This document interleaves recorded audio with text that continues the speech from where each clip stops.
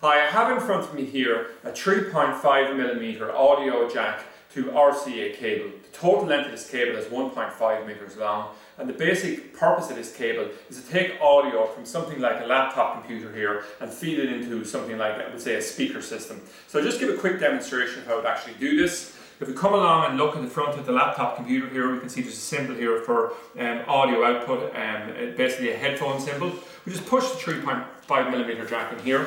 And if we came along then, and if we had, let's say, a stereo system, we'd often have an input symbols like this on it for the audio. So we just push it in here, red to red and white to white, and we'd have the audio output from here. Now, if we were looking to also feed out the video output, we'd probably have it connected to a second device. So we'd say if we're using the VGA output here, which is picture and not, but no sound, what we could use is this type of television here. Is actually television and a monitor, and it just has a straightforward VGA input here, okay?